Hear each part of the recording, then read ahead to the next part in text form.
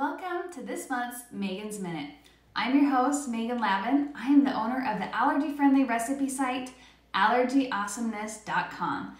Together with my partner, Allergic Living, we discuss topics that affect those living with food allergies. With the recent death of that 10-year-old girl in Texas at school, I thought it would be really important to discuss self-carrying your own epinephrine in a school setting. Both of my boys have multiple food allergies, and we've moved elementary schools 6 times, count it, 6 times, of having to work with brand new school administrators to allow my sons to have their epinephrine in their backpacks. So I understand the hassle, I do, but perhaps me sharing how we've managed that hurdle, why we do it, it will then be helpful to you if you're on the fence or you've had a hard time with your child's school. I have never felt comfortable leaving my child's epinephrine auto-injector in the nurse's office, though that's always what the school wants. We've always attended a school where there is not a full-time nurse, and honestly, even if we had, I don't think I'd feel comfortable anyways, because there's always a chance she could be out sick or off campus or helping someone else. Too many loopholes. The school has often tried to assure me, oh, it's okay, the office staff has a key to the nurse's office in case she's gone, but that still didn't feel safe to me, since I wasn't sure if they would know where she kept it even once they gained access to her office, and minutes can count. And sometimes even the front desk workers are sick or absent, and then what? To me, too many loopholes when there's an even easier solution, which is just having it in their backpacks. My boys also ride the bus to and from school, and while food is not supposed to be eaten on the bus, we all know that doesn't mean the bus is food free, especially in elementary school, and kids are hungry and they have leftovers in their lunch boxes. So sometimes there could be exposure to food. Knowing that there would be a gap where the auto injectors were there, my kids were over here on the bus, did not feel safe to me. Another reason that was not going to work. So to ensure that we could have my sons carry their 2 auto injectors in their backpack, we had our allergist write an order for it that we then brought it to the school with the other required paperwork for their 504 plans. So like including their medication paperwork and their individualized action plan for what to do in case of a reaction. Now pause.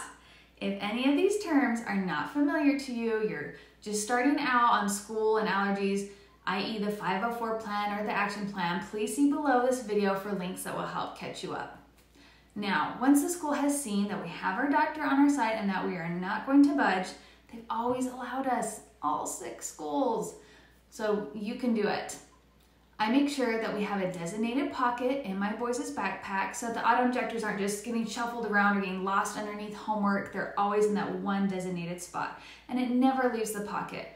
Our school even had the good idea to tie a red ribbon around their backpack handle so that in case of an emergency or a sub and they're trying to find my son's backpack among others in the classroom, they could just easily look for that visual cue and find their backpack quickly.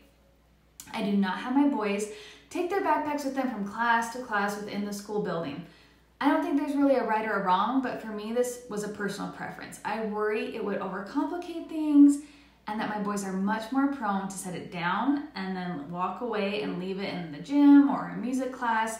And then when we do need it, people are going to be running around from, oh, where have they been all day long? Where did they leave it?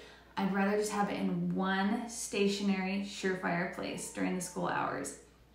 Having auto injectors in the backpack also really helps for after school as well, because it makes it easy to take it other places. Got sports practice? Put your water bottle and gloves in the backpack and take it with you. Sleep over at grandma's house? Put your PJs and toothbrush in the backpack, take it with you.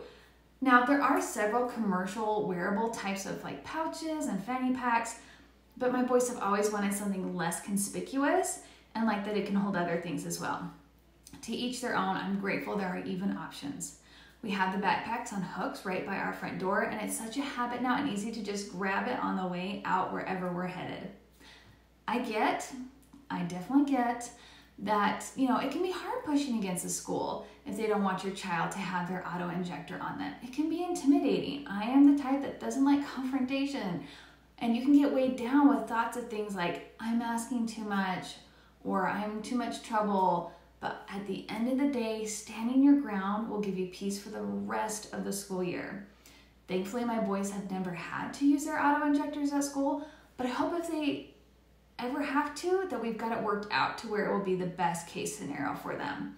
And I love that it's near them so that if the adults aren't taking them seriously, they can self-administer if they need to, and they don't have to wait on anyone. They have direct access. To me, there are just way too many upsides of having it on them versus having it in the nurse's office to even consider budging. I hope this sparks some ideas on ways you can work with your child's school to make sure you too can have peace of mind should a reaction take place, although we hope it never does.